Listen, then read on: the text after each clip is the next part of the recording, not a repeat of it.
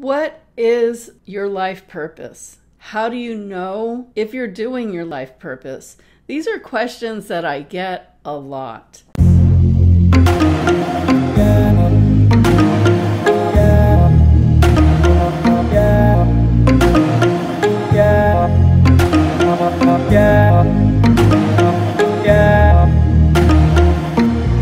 And I think that people make it way too complicated. Life purpose isn't so much about what you do, but more about how you feel when you're doing it and how you feel about it all the time. Wouldn't it make sense that anything to do with life purpose would feel like it was purposeful in your life, that it brings purpose? Now, there's a whole bunch of things that you could do that are purposeful and would help other people or help your life, but it's not about doing things just to have a purpose. It's about something that feels like a burning desire in yourself.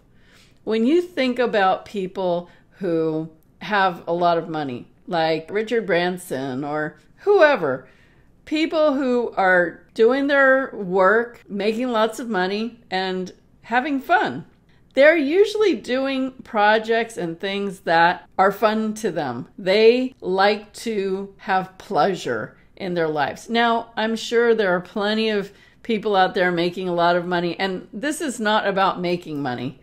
I'm just giving some examples. Life purpose doesn't have to be about making money if you don't want it to be, but it absolutely can be. You can absolutely get paid to do something that you totally love. But if you're going back to people that are making a lot of money and experiencing a lot of pleasure, it becomes this thing where they do projects, they start businesses, they start partnerships, doing things that bring them a lot of pleasure. Pleasure. Think about that word, pleasure. It's not just fun. It's not just sexual. What does pleasure feel to you? It's this feeling like, it's a feeling that is enlivening. If you say, I was pleasured, or I pleasured myself, okay? If you were pleasured or you pleasured yourself, that gives you a good idea of what pleasure could feel like, right? It's something that you embody. So if you actually feel pleasure in your body while you're doing a purpose, wouldn't that feel like they kind of go hand in hand? It would be something that would be sustaining and personal. The purpose itself can change, but the pleasure that you feel in doing the purpose would probably stay the same. Does that make sense? So you don't necessarily have to have a life purpose that it's written in stone and that's your life purpose and that's all you ever do in your life because that's your one purpose. No, because look at these people who get to choose what they want to do in the world and they diversify. They do it in different ways. Now, you might have a gift, like you might have a gift of speaking, or you might have a gift of some kind of art, or dancing, or writing books, or anything. You have some gift, something that you've always been good at, that you do pretty easily. It's just a part of how you are. Maybe you bring a lot of peace. Maybe you offer people the feeling of encouragement or security. So those kind of things would be your purpose. Like that would be a driving part of your purpose. But you could use whatever that platform is, say you're good at speaking, and put that in as part of your purpose. And maybe decide, you know what, I like to talk about this certain subject and it brings me a lot of pleasure. So I'm going to focus on that. I might do a book and a speaking thing, or I might provide some sort of service where I can use and expand upon those things.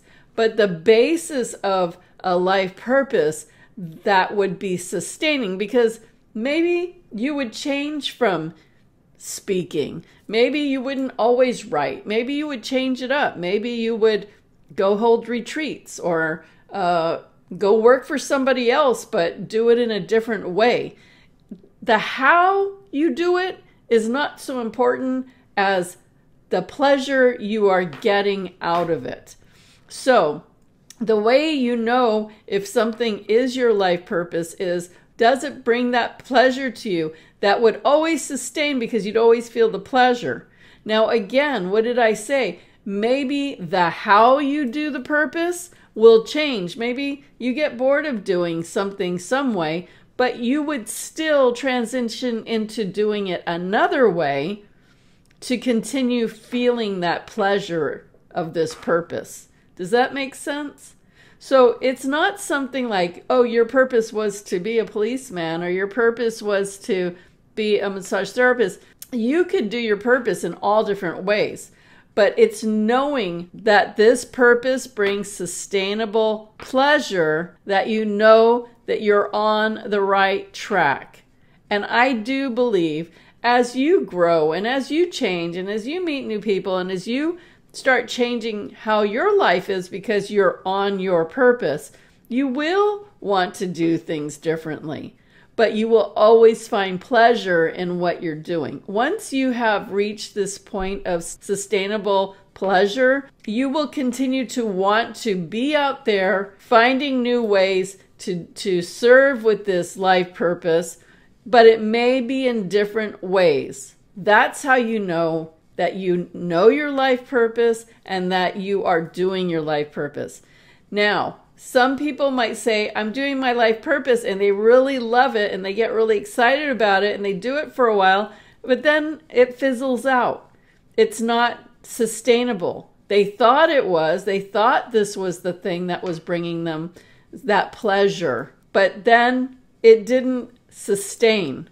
So you went for it, but you didn't quite get there. So sometimes we do things because we're good at it, or somebody told us we're good at it and we think that's what we should do.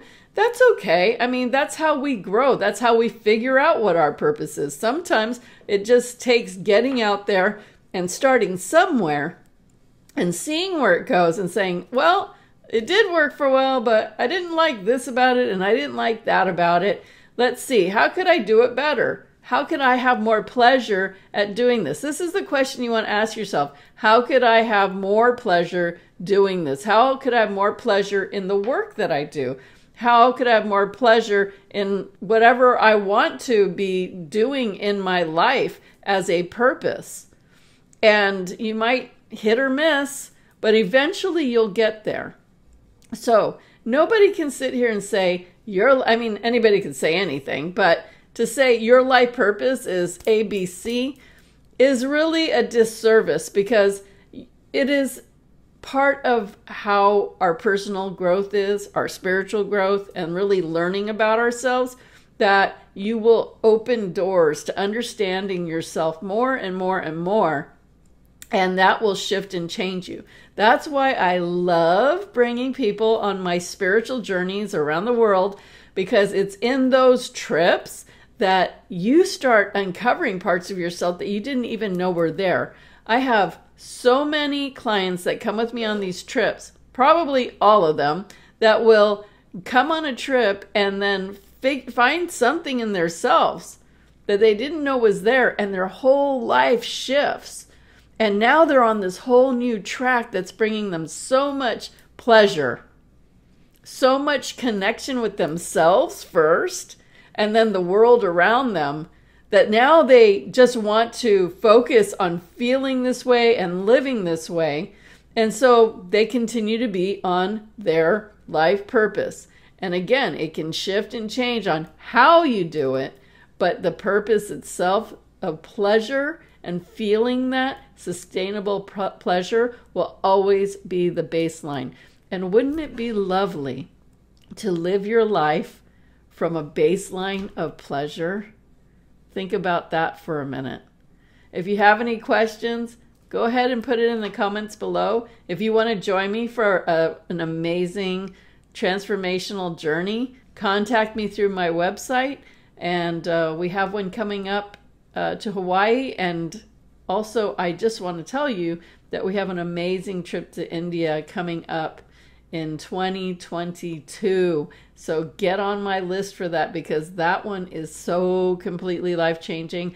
I am going to put the link to the video that I did for the last India journey in the description below, so you can see a little bit about how I take you through an amazing adventure and experience. And every step of the way, you're learning so much more about yourself, opening yourself to your joys, your understanding your heart, understanding your relationships, understanding why you do things you do, why you don't do the things you want to do, how to get on your purpose, what is your purpose at that time, what brings you real pleasure.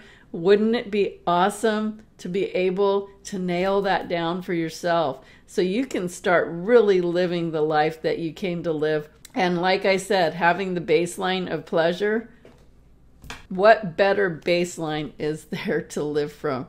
Because when you're in the state of pleasure, you are going to attract pleasurable people, situations, and things in your life.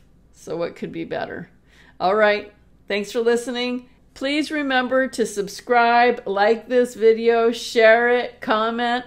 Thanks a lot. I really appreciate you. And I'll see you all soon. Peace, namaste, and lots of love.